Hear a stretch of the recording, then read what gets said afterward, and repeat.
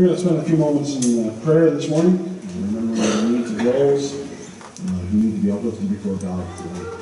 There are a few names that I do have and that I know of. I think of Conrad, still in the hospital in St. John's in Florence. And he's recovering. It's a slow process, but I was in to see him this week, and he seems to be coming around. And he looked a lot better this time than the first time I saw him. So we're so grateful that God is working in his life, and that God has laid his healing hand upon him.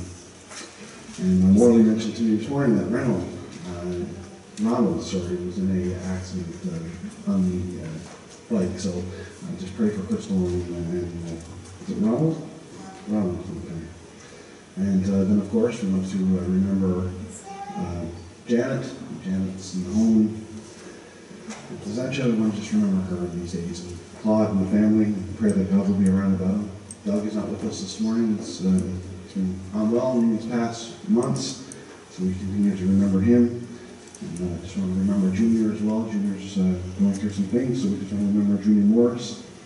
And I'm sure there are many others this morning, names that I'm not aware of. But we pray that God will just be around about them, and that God will indeed sustain them and be their source of strength and blessing and healing in these days. We're going to turn to our prayer song this morning, 647. These are very true words. I must have the Savior with me, for I dare not walk alone. I must feel his presence near me, and his arms around me thrown. And then my soul shall fill no more. Let him lead me where he will. I will go without a run, and his footsteps follow still. The third verse says, I must have the Savior with me in the onward march of life, through the tempest and the sunshine, through the battle and the strife. And I pray that this morning, if you have needs upon your heart, there's a lot of unspoken needs this morning, pray that you would just cast them at the feet of Jesus this morning, because he cares for you. He loves you, and he knows what you're going through, and he wants to walk alongside you, and he wants to carry your burdens and just help you get through the things that you have to face in your life. Let's sing this chorus together, or the song together, please. Yeah.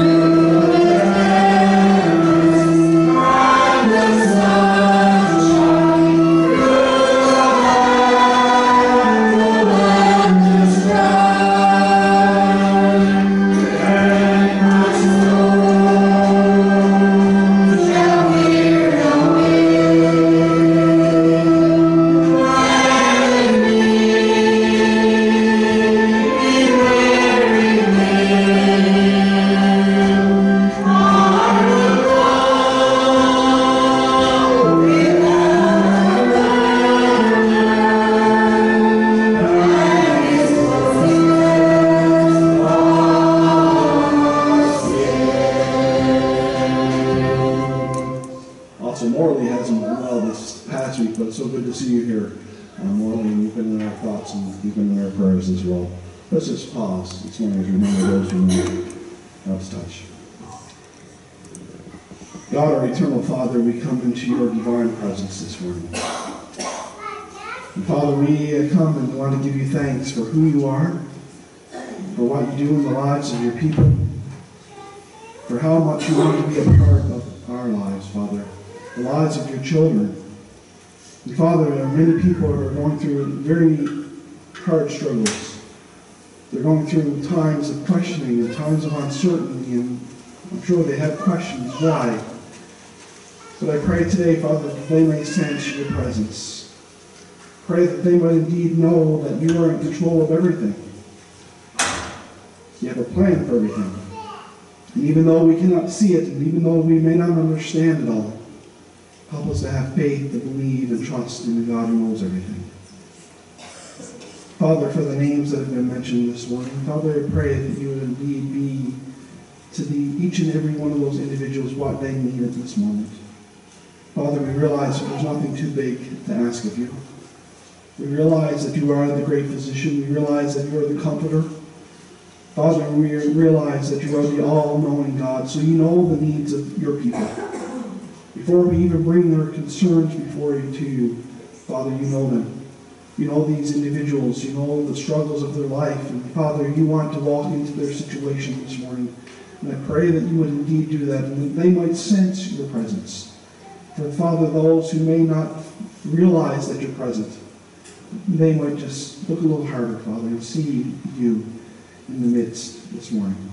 So, Father, whatever they need, just have your way in their lives, I pray. Father, there are many in our world today who need salvation. They're sick.